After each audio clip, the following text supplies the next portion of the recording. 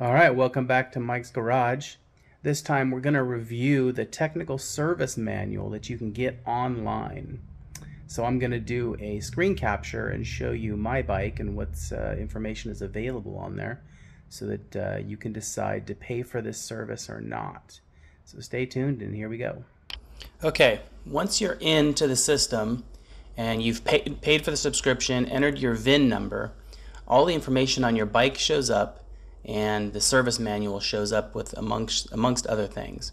So under the service manual tab, you can see you have the service manual, Rally Explorer, version, and the date published, along with the circuit diagrams for the bike.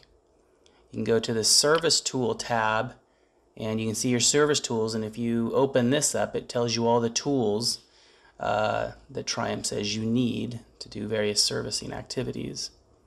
You can go to servicing and you can see the different service data sheets that are available and the date at which they were available.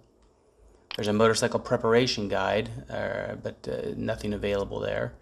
The technical bulletins, so these are all the technical bulletins to the dealer regarding your bike.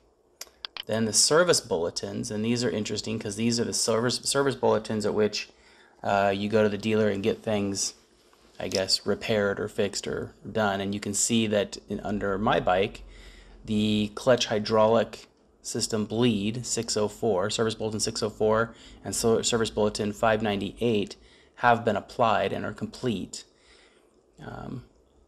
Then there's the owner literature, which these are the owner manuals and things like that that you got when you purchased the bike.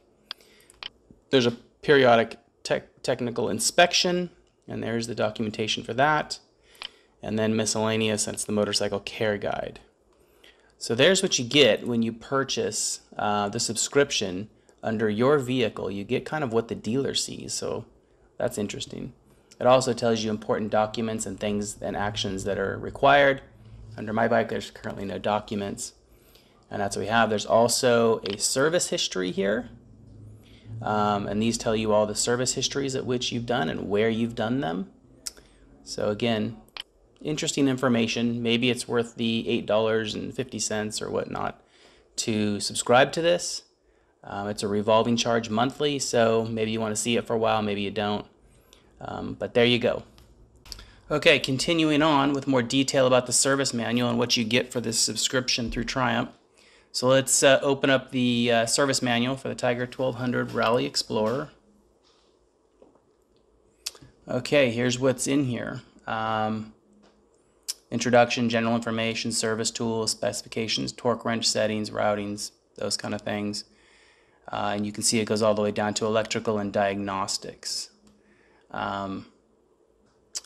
We tend to be interested in torque settings, and so here are the torque settings for various parts of the bike.